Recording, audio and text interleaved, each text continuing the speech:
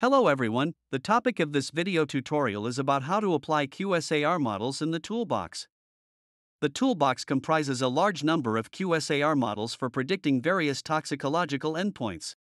In total, there are over 250 such models that are provided with the installation of the toolbox.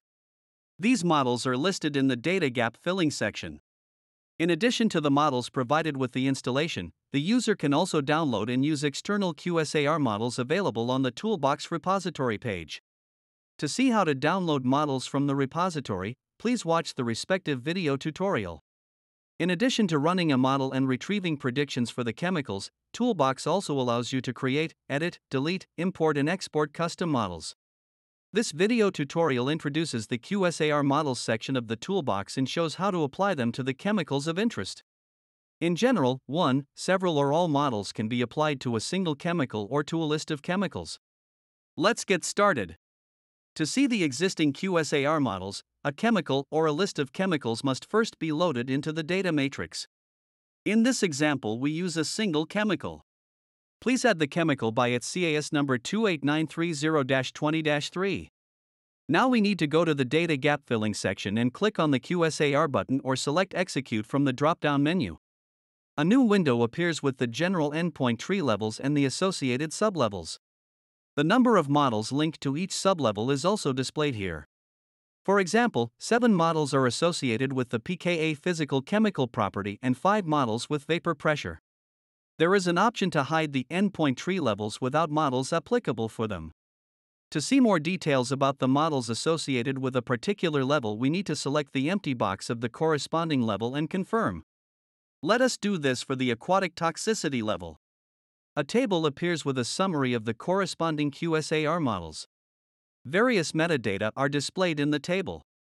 The first column contains the name of each QSAR model, followed by the endpoint covered by the model, the effect, the duration, and other relevant metadata associated with the respective models.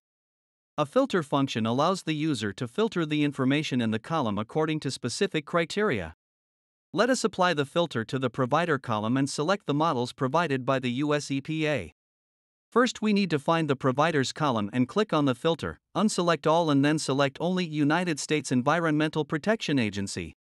Finally, we need to confirm the selection. Now we see the models provided by the US EPA. To apply a single, multiple, or all models to the chemical or chemical list loaded in the data matrix, we need to select them in the first column. We can easily select and unselect all models using the corresponding buttons at the bottom. Supporting information for each QSAR model, such as short description, domain information, QMRF, presence of a training and test set, can be displayed by the right-click menu that is invoked once a model has been selected in the table. Let us now apply all QSAR models associated with skin sensitization. To do this, click on QSAR button, open Human Health Hazard Level, select Sensitization Sublevel and confirm selection. The table with the models for skin and respiratory sensitization is displayed. Let us now select only the models related to skin sensitization provided by the Danish EPA agency. For this purpose, we use the filter in the corresponding columns.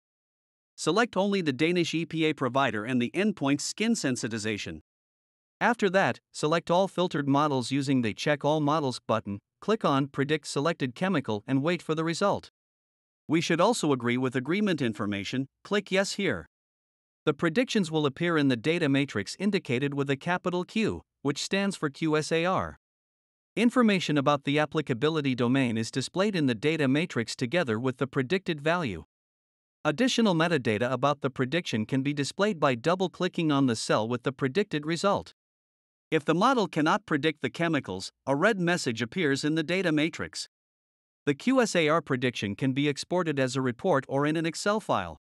The report associated with QSAR predictions has been reorganized in the Toolbox version 4.7 according to the principles of the QSAR assessment framework. To learn how to report a prediction, please watch the corresponding video tutorial.